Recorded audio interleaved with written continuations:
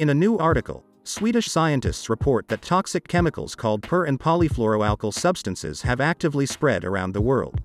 High levels of these compounds are found in rainwater even in the most remote corners of the planet, such as Antarctica and Tibet.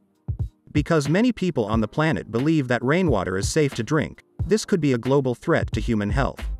PFAs are synthetic fluorogenic chemical compounds, or simply fluorinated substances, which are extremely toxic. Scientists already proved that many of these chemicals are dangerous to human health, and therefore they have been gradually eliminated from industrial use over the past 20 years.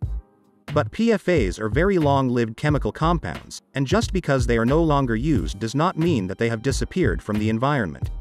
According to Jan Cousins of Stockholm University, levels of one of the dangerous fluorinated substances that cause cancer, perfluorooctanoic acid, dropped tens of millions of times in drinking water in developed countries.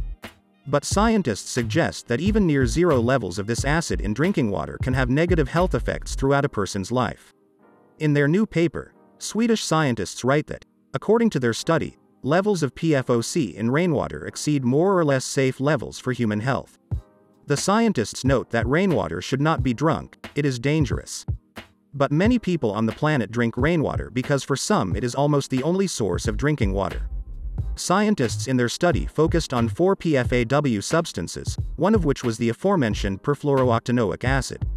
Scientists believe that despite the sharp decline in the use of these substances, they are long-lived and continue to circulate in the hydrosphere of the planet and will do so for many years to come.